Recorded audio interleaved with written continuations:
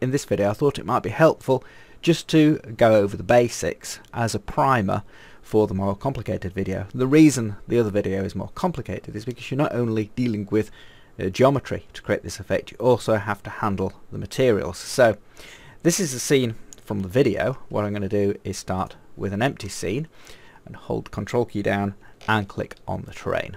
So that's created as a terrain in default grey. Now to create the shoreline effect, irrespective of whether or not you've got a terrain that's created through fractals in Bryce or one that's been generated in another software and brought in, the rule is that you're going to have a fairly level join at the water. So you can see how bumpy this is. This will cause us some problems, but let's use this as an example. So I take my terrain and all I do is copy and paste it. I'll edit the material so that it's quite distinct from the original material. So I've now got two terrains. Edit the terrain and I'm just going to invert it. Let's keep things simple and check out of here. And now I'm going to lower down the terrain so that at some point it's meeting the edge of my existing terrain. So this is now the water effect and there's the terrain. And what happens, because this is the inverse of the landscape, you will tend to get a bit more of a slope at the edge, and it's that slope that we're detecting to create the effect of an edge wave, as well as using material effects in the initial terrain and then letting those become visible by making this transparent. The main trick is a slope in this. So let's just modify this material, which is made blue, so it becomes sensitive to the slope, which is fairly easy. Put a blob in channel A in ambience, hold the shift key down and click on the name, go to basic, select basic slope, check out of here. So now it's lighting this up where it's mostly vertical, and what I want is some quite extreme slope sensitivity, so I need to modify the filter. So I'll go in here, I'll switch the colours off because I don't need to do that, click on these corner blobs till I find my filter control, and then just increase the A value here. And what that's doing is it's pushing the sensitivity up so that you only get a very small area, which is mostly level areas, which isn't getting affected by this filter. And all this filter's doing is turning the ambience up because that's where I place my blob. So that's controlling the ambience level. As things stand, the filter is just being played straight through this control. If I want more subtle control, I switch alpha scaling on, and then this value now acts as a scaling for the total alpha output. So that just puts me back at the situation I was in a moment ago.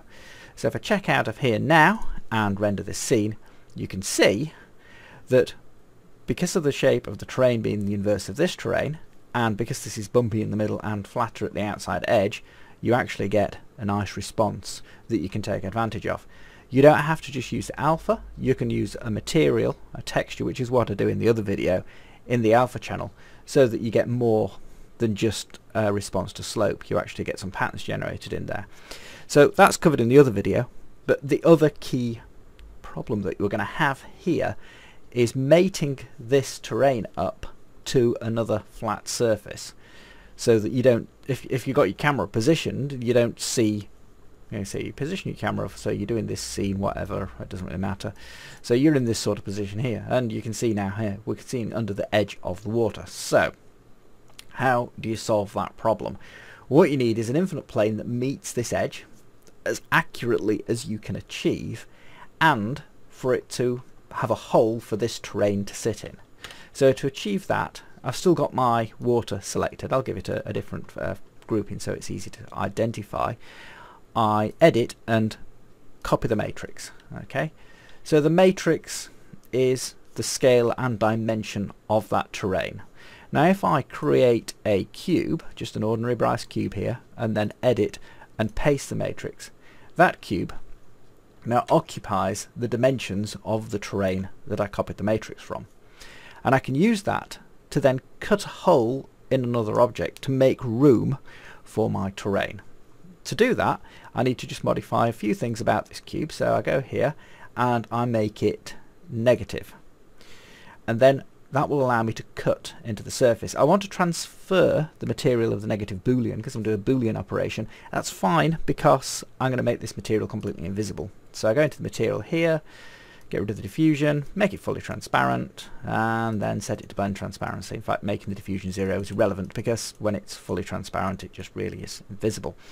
Blend transparency being the optimum way of blending it for this particular effect, because if we start using normal transparency then it's going to start calculating refraction if that's set.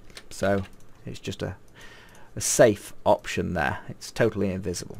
So that cube is now totally invisible, but it occupies exactly the same space as the terrain that is the water surface. So if I now go ahead and create another infinite plane, I can do that by selecting my existing infinite plane, copy and paste it. I'll just move it to one side so we can identify it, give it a new family grouping to show that it's our water surface, then get the original plane, terrain, here we go, selected, and I'll just save that material to the material library wherever I've got a space here, so I can then reapply that material to my existing plane there. So there's my water surface, and then I'm gonna, from the side view, lift that water surface up. So I just edit and lift it up so that it's level with the edge of my water plane. Okay, it's so level with the edge of the water plane in this case that the two are interfering, and this is why I need to cut a hole in my water surface so I can get these mated up and then there won't be a problem. That's easy to do. I go to the attributes, make this one positive.